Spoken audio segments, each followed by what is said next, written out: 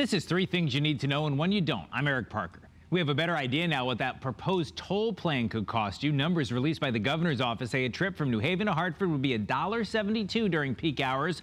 Non-peak trips would cost less. To price out your commute, check the Channel 3 app. The founder of WikiLeaks, Julian Assange, has been arrested. He was arrested at the Ecuadorian embassy in London, which he hasn't left since August 2012. The U.S. has wanted to arrest Assange since he published thousands of classified documents on his WikiLeaks site.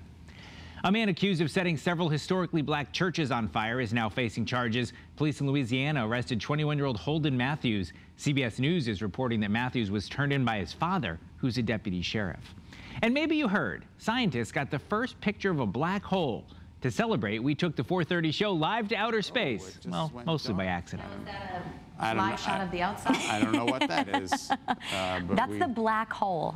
Guys, we're in dark. No, this is live footage from space. Yeah, I don't know what's happening. Oh, and we're back. I don't know. Welcome, what just Earthlings. happened. Good morning, everyone. Take a look at the temp. Take me to your leader. That's 3 things you need to know and 1 you don't. I'm Eric Parker, and I'll see you